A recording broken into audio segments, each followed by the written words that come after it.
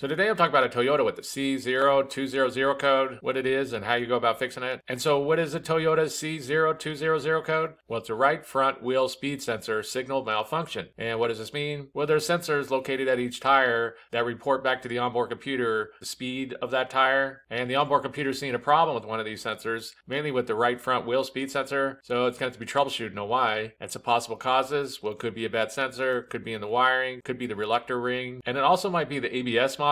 But usually when that happens, you're going to get other codes. So if you are getting other codes, be sure to pay attention to that. And so the first thing to do when you get this code is to go locate that right front wheel speed sensor on your particular Toyota. And you'll have to remove the tire and it'll be right up behind there. They're usually pretty easy to spot. They'll just be right behind there. They'll have a wiring harness, usually like one bolt going to it. And then once you locate it, the next thing to do is to check out this wiring real good and be sure everything looks like it's connected. There's no damage or anything like that. It'll be going up and around and be going up into the wheel well. And there'll be a connector right up at the top that it connects to. But basically, keep in mind, anything wrong with the wiring is going to cause the same symptoms as a bad sensor. So definitely check that out. If the wiring all looks good, then the next thing to do is to either test or replace that wheel speed sensor. There's some different ways you go about testing these wheel speed sensors. I made a video how you can test these with the multimeter. If you want to check that out, I'll put a link in the description below. But the next thing to do is to either test or replace that wheel speed sensor. And so if you go through and you do that, you checked out the wiring, that looks good. You tested or replaced that wheel speed sensor, and this code still won't clear, then the next thing to go and check out is going to be the Reluctor Ring, and just check to see if it's damaged or anything like that.